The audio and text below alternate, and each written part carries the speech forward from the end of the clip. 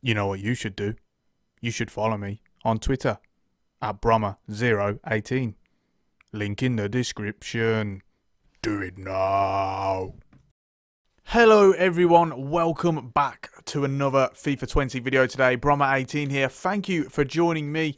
Apologies for the delay. It has been in video. It's been a few days since we've released an upload, but we're back. And today, with the news that Jose Mourinho is joining Tottenham Hotspur as manager after the sacking of Mauricio Pochettino, I thought it would be a good time to dive into one of his tactics. And we've had a lot of requests. We've had the Chelsea one requested, Porto. We've had Inter Milan and also Real Madrid as well. So many for each one, so I just had to pick, and I thought, well, let's just go with Real Madrid. We've already done Chelsea. Didn't think it'd be right to do Inter Milan when we're doing an AC Milan series at the moment, so we've chosen Real Madrid. And you know what a tactic this was, what a system that it played. Broken many records at the time for the most goals, the most points, etc. And surprisingly, despite winning the La Liga title, didn't quite cut it in the Champions League, which was a surprise considering, you know, how all-rounded this tactic was and really ideal it was. Based on counter-attacking, deadly, absolutely deadly, very, very fast on the break, but also underrated for the other elements as well, the pressing at times, the ability to seize control of matches. And so today, what we're going to do, as we do in all of the videos in this series, I will show you how to not only recreate this tactic, but also how to adapt it slightly so that it will actually work in game. And there's going to be things I'm going to show you today that you're not going to associate with a Mourinho tactic, but it's true. And you know, he gets a lot of criticism, wrongly so, and there's a lot of sort of preconceptions about Jose Mourinho, that he's this defensive manager. It's everyone behind the ball, it's drop back, it's just defensive, all-out defense, and it's not quite the case. You know, it's not quite the case. So today we're going to try and you know, sort of change some of those preconceptions of him. So first of all, we will come on to the, I guess, the base player positions. A couple of things you want to change. You want this 4-2-3-1. You want to go for the 4-2-3-1 wide. That was the system. And automatically what you're going to want to do is these fullbacks are a little bit too wide. You see, they're actually wing backs. What you want to do is you actually want to bring these back in and change these into regular right and left backs. And then well, we'll come on to why in a minute, trying to get him level. Actually, it's a little bit annoying. So yeah, you've got that, and that will be the only change you want to make to the base positions. We will then move on into the player instructions. So we start off with the goalkeeper and essentially just work our way up the pitch. So first of all, with the goalkeeper, you want him to come for crosses. This is where it's adapted slightly for FIFA. With the goalkeeper coming for crosses, it's quite hard to defend them on this game, particularly when you're facing someone who's got runners coming from deep, and some people do choose to use those set-piece tactics. So with the goalie coming for crosses, it just relieves a little bit of pressure off you. In terms of saving outside the box, you can just put this on balanced. You don't really need to change this to sweeper keeper unless you're finding that you know, you can see a lot of balls coming over the top and stuff. But when it was Casillas in the Real Madrid side, it wasn't really that style of keeper, so just keep that on balance for now. In terms of the two centre-backs, they are absolutely fine how they are. One thing I do point out in every video, and I'll do it again today, unless specified, you know, in particular, keep the interceptions on normal. There is actually going to be a couple of players today who we will change them to aggressive, and I'll come on to that and explain why. But generally, keep them on normal, otherwise it will drain your stamina. Moving on to the fullbacks. Now, there's a little bit of a change in role. Usually, you have these symmetrical, but we're going to alter it a little bit today. Now, what happens in a Mourinho system is that, let's say one of the fullbacks goes forward and overlaps. So let's say in this system, it would have been Marcelo and Arbeloa. So let's say Marcelo bombs forward on the attack. What would happen is instead of the other right back also getting forward, and you'll find this in a lot of systems, England the other night actually very, very prone to doing this, and it does leave them vulnerable at the back. Usually what you'll find is the other fullback will venture forward as well. But what happens in a Mourinho system is actually if one goes forward, so Marcelo overlaps, Arbeloa, it would have been in this case, will actually tuck in. He'll stay back and he'll tuck into defence and form a back three. And the reason you do that is it just leaves you more solid, leaves you less open on the counter.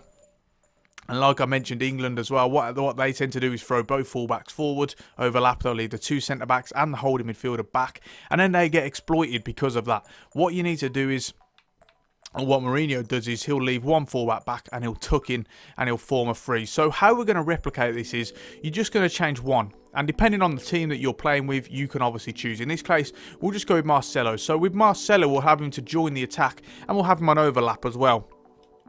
But with the other fullback, it's Carvajal in this case, we're going to have him stay back while attacking and also inverted. And that's the best way to try and recreate him. Just playing as an inverted fullback, but also just tucking in, like I say, forming a back 3. You'll also have the protection of the back 2.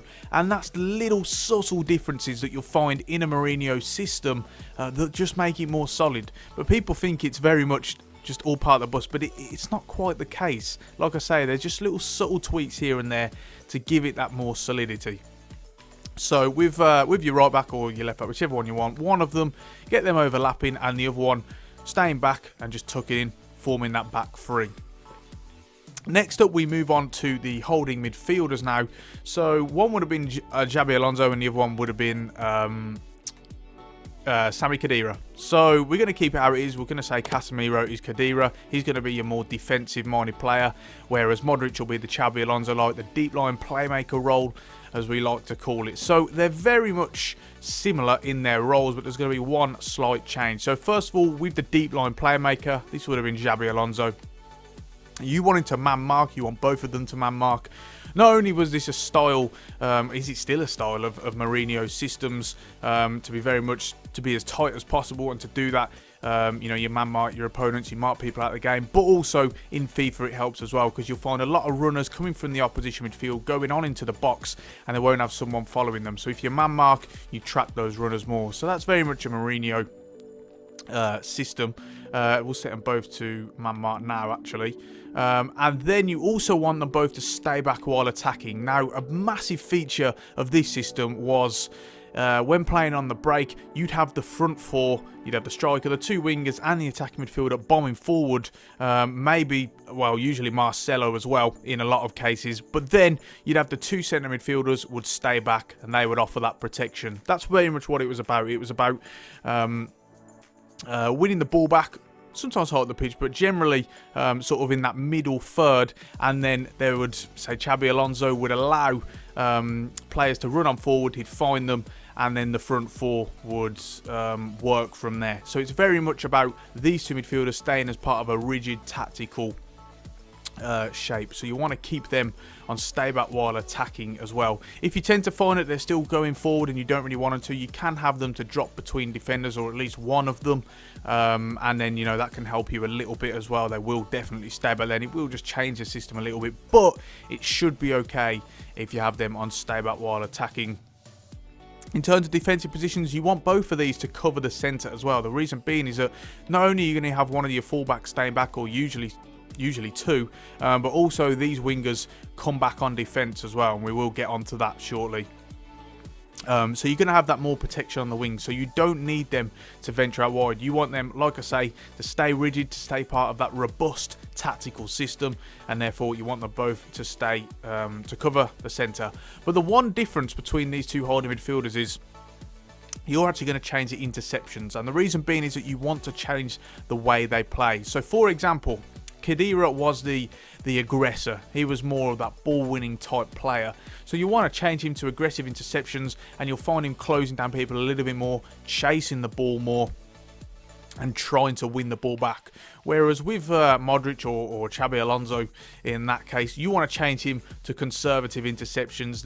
Therefore, he'll be doing a bit less running, a bit less chasing the ball, and his job is very much more to offload passes once he gets it, really, and then to stay in that robust tactical shape. So when needed, he can do the dirty work, but generally, you know, you want him to be that sort of deep line playmaker. So change them roles there. Now we move on to the midfield. First of all, we'll come on to the wingers. They will both have the same roles. So in this case, it would have been generally Cristiano Ronaldo and Angel Di Maria as well. Hazard playing the Ronaldo role, Bale, Di Maria. So You want them both to come back on defence. That's fairly self-explanatory, of course. You know, you got that 2 banks of 4, and they are playing a part of that.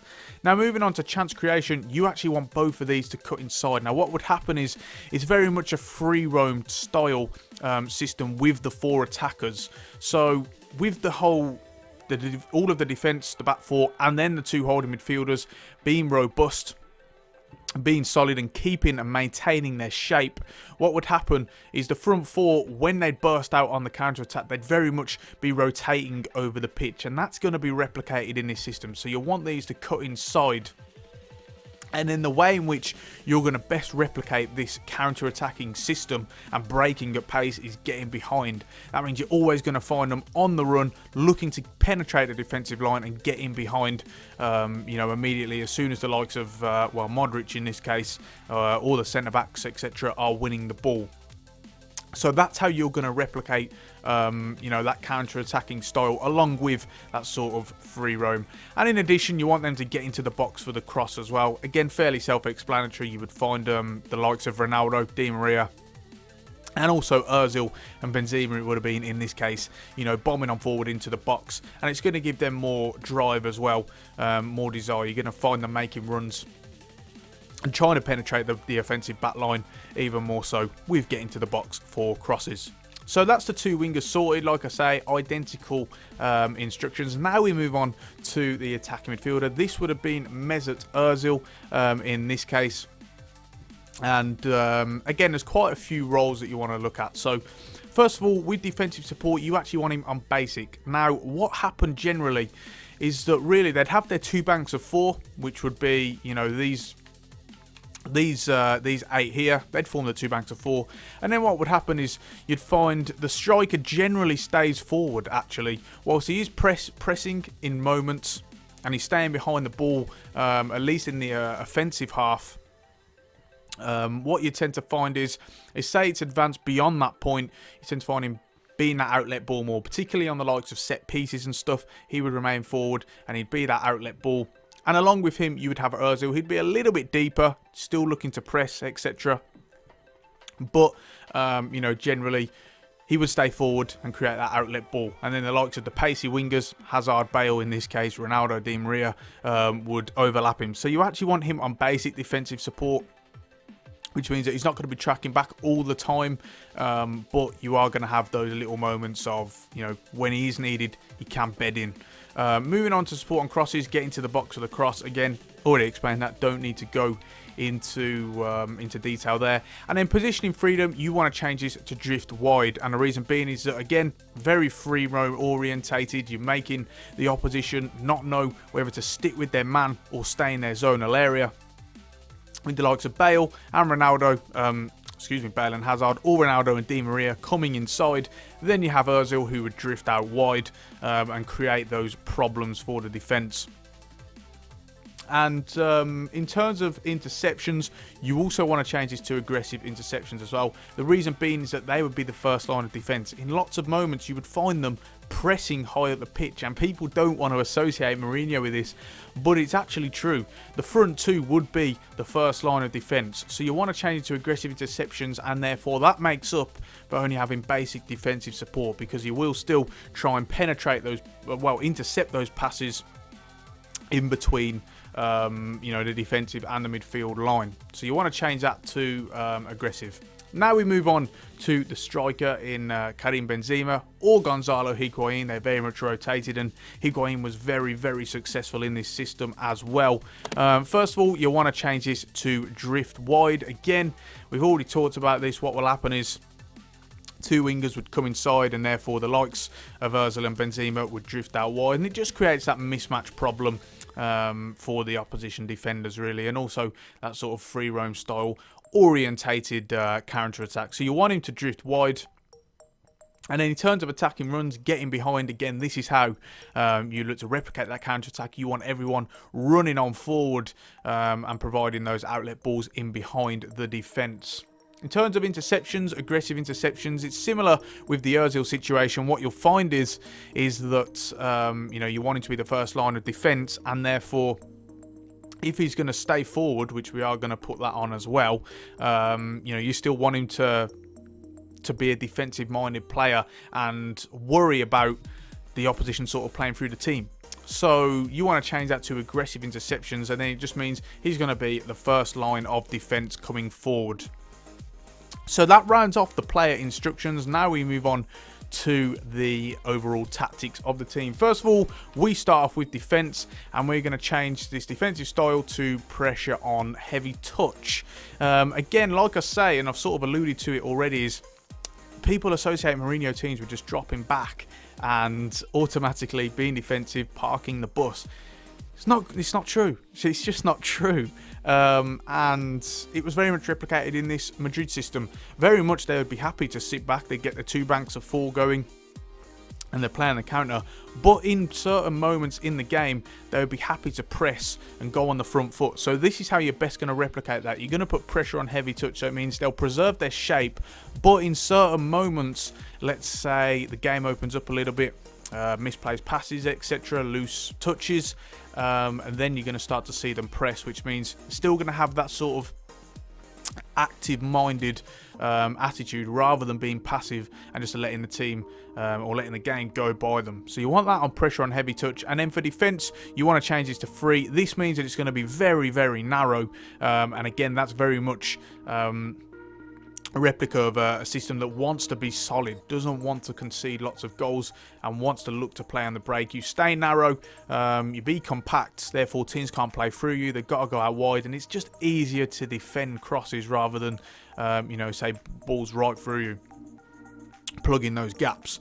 So you want that on free. And then in terms of depth, you want to move this up to 7.